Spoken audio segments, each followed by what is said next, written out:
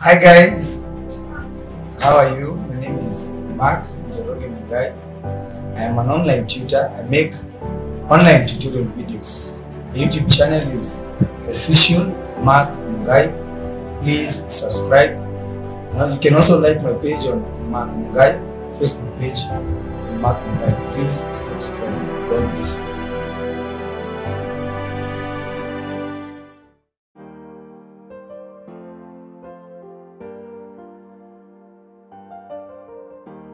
So good morning students, thank God again for another chance God has given us. Again I want to show you another KNEC past paper question that is in our application. Again I don't have the hard copy, but I have the soft copy. This is an app, we call it mechanical module past papers. This is for engineering students pursuing diploma in engineering, and especially mechanical engineering. We have all manner of past paper questions from engineering mathematics 1 to engineering drawing. But in this tutorial, I will focus on this KNEC past paper question. As you can see, it is on tangency. We have to draw. KNEC demands that we draw this. It says that shows a figure of a rocker arm. Construct the profile showing your construction work clearly. 14 marks. As you can see, now if you have done this 14 marks, and done a couple of other questions there, you see you will be able to actually now finish it off and finish your exams. But let us now draw this. So the very first thing that you do as an engineering drawing student, you must also have a reference line. You can draw your own reference line very much correctly like that. After you have obtained your reference line, correct this. After you've obtained a reference line like that, the next thing, your reference line, you will now identify a reference point. You've gotten the reference line, identify a reference point. So maybe let us decide that our reference point will be at this particular junction, will be at this point. Then you are told, from this point, we are told that we have two circles. One has a diameter of 80 and the other one has a diameter of 40. So using again your specifications, you can measure now. You measure the diameter for 40, that is the radius of 40. Use the radius of 40. Just be careful and you will see how simple these questions are. That is the 40. So starting from this particular point like this, again now draw your measurements like that. So you can draw your measurements like that. So that is the first. The second circle, you're told that it has a radius of 40, so it has it has a diameter of 40, so it has a radius of 20. Again, measure from this particular point in time, again 20 like that. Then standing again from the center point, you can now draw your workpiece like this. So that way you have now began to earn points and earn marks. The next thing that we are told that the distance from here to here to get another circle here and another two circles here, the distance we are told from this point to the center point of that, it is 56. So using your ruler, you will measure 56. You will measure 56 properly. So first you can decide to maybe broaden this your work properly like that. So you can measure your 56. You're told that to measure 56 from here to here. So using your ruler, you can turn it like this, then measure 56 from this particular point. So this is our 0, and measure our 56 from this particular point. Or 5.6. So from here, 5.6 will be at this particular point, or 5.6. So from that point, you're told it is the center point. So again, using your ruler like this, draw a line like that. So after you've drawn a line like that, you're told from here to here is 56. But again, from this point to this point, we go another distance. We'll have to travel another distance of 55 centimeters. So you measure 55 centimeters from this 56 point. Measure another 55 55 centimeters, very much correctly. Also from here. So from here again, we measure your 55. So 55 will be at this particular point, at that point. So from this point, you can now maybe draw a straight line at the bottom of it, like this. Now you can draw a straight line using construction line.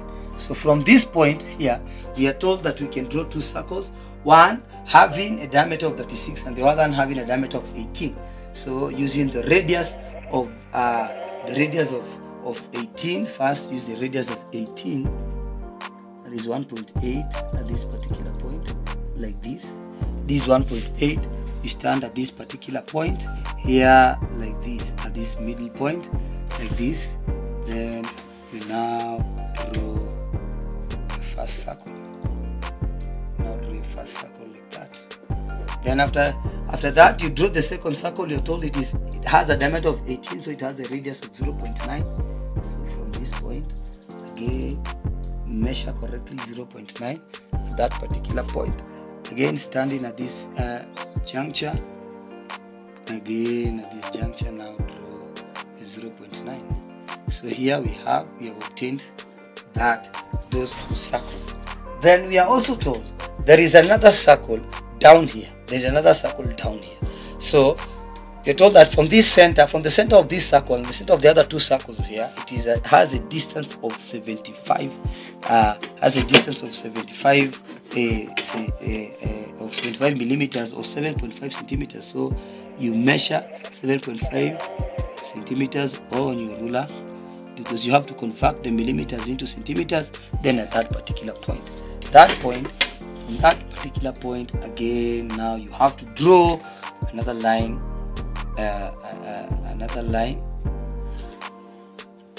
passing like that. So we are told from this particular point we have two circles. One has a diameter of 14 and the other one has a diameter of 30. So again, using your ruler, using your measurements, measure 1.5 centimeters to draw the one that has a diameter of 30, like this. That is 1.5 centimeters. Standing at this particular point, again, you draw your circle like that. Then the second one, we are told it has a diameter of 14, so it has a radius of 0.7. So again, trace 0.7 on your ruler. It is at that particular point. Again, from this juncture, now you can draw it like this.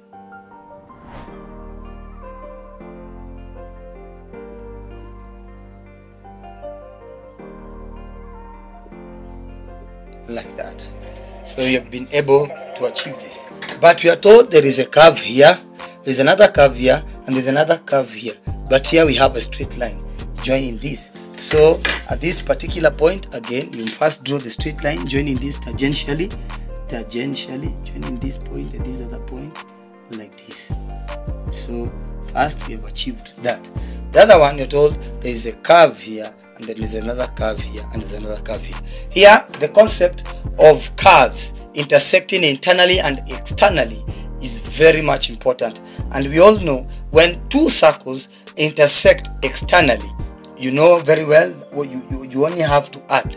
But when they intersect internally, you have to minus the two radiuses. So the radius of the curve, you first take the radius of the curve. You're told that from a point here, we have to draw a radius of this curve. And the radius of this curve from this point, we are told it is 50.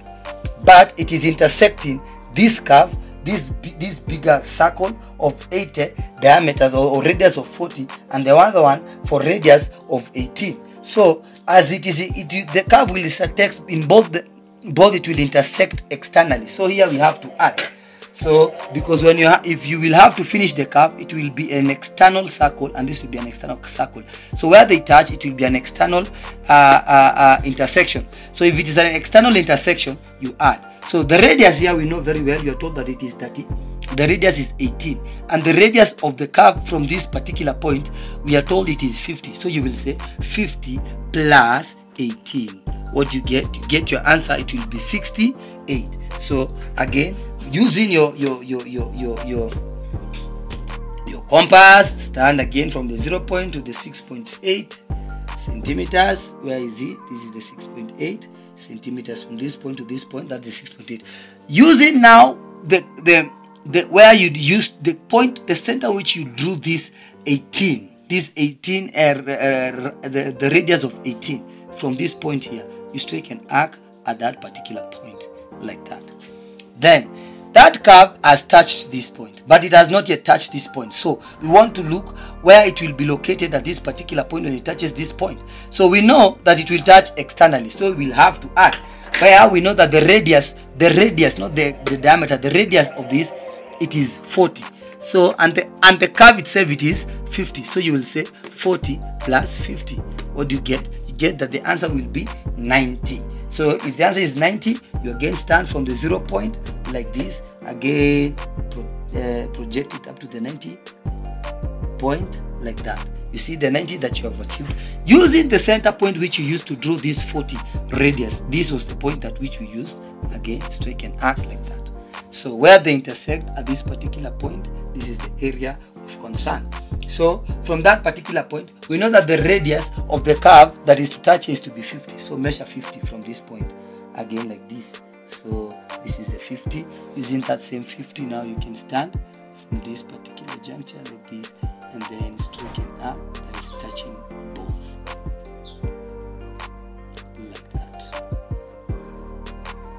like that.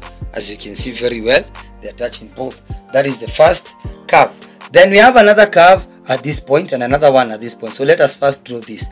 This curve, you are told that the radius of the curve is supposed to be 25, and it is touching this radius of 40 externally. So the same concept which you have used up here, you will say, if they are externally, you will say 40 plus 25. That will be 40 plus 25. What will be answer? Your answer is 65.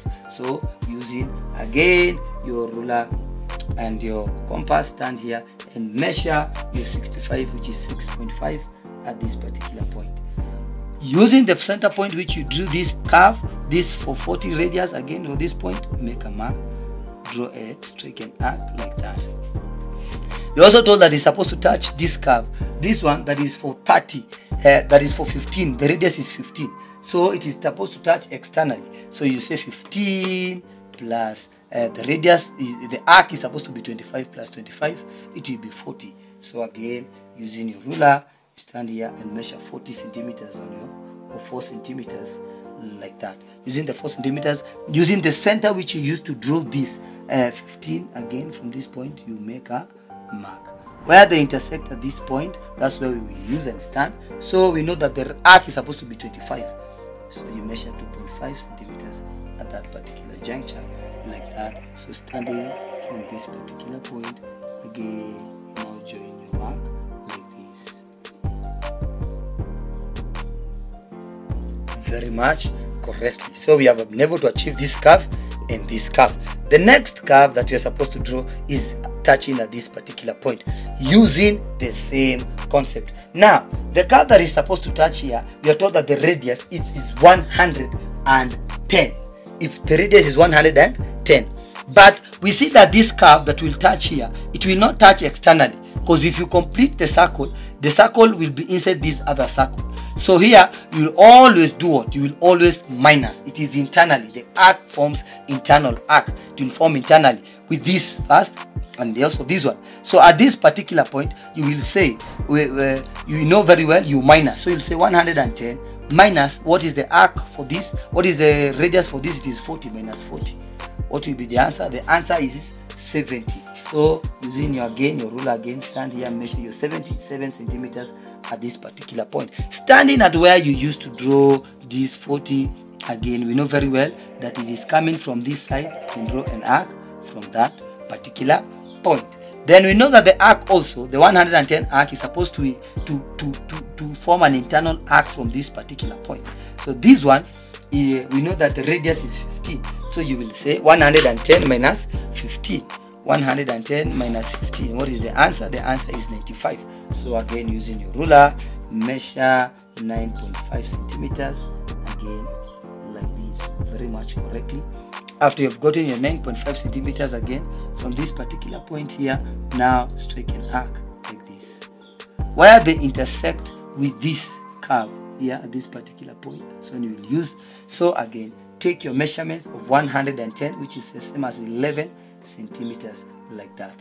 With that 11 centimeters, standing at this particular point where they intersect like this, now you can now stretch your arc like this. As you can see very well, that is so much correct. So we have been able to achieve all those curves very much correctly. So from this point to this point, we've been able to achieve this. This is the radius of 110. So from this point to this point, we've been able to achieve this. This is the radius of 25. Then from this point, we've been able to draw this other point here, which this is the radius of what? The radius for 50. And we know very well that the internal radius, this is the internal radius, and the external radius. So the internal radius from this point to this point, we know that we are told that the diameter here for the external one, we are told it is 36, but the diameter for the internal, we are told it is 18. We also know that from this point again to this point, like this, here and here. Here we are told that the diameter is 40. We are told that the diameter is 80. You can see very well like that after you label your work. And we have this also here from this particular juncture, this one, and we also have this one. So this one, we are told that the diameter here, we are told it is equals to 14, and this one the diameter is equals to 30. So when drawing these curves, the only thing that you're supposed to do, and the only thing that you need to be careful with, it is now to know where the curve which you're supposed to draw, how does it form? Is it forming internally or externally? Then after it has formed internally or externally, what do we do with the internal curves or external curves? We add or we subtract. You know very well with the external curves, very well, when a curve is forming externally with the other, that one you must add. But when it is forming internally, that one you know very well you must minus. So after you've been able to identify that important point, now you'll be able to draw and do this question. This was 14 marks. 14 marks, you have it on your pocket and you finish your work very well. Please subscribe to my YouTube channel and I will show you more on these tangential questions. I've already done more, so please subscribe. This is for module 1 questions. Due to public demand, they demanded that I also do some questions on past paper. I'm only doing past paper questions so that I can guide you in your revision. Please subscribe to my YouTube channel, and God Almighty may He bless you. Amen.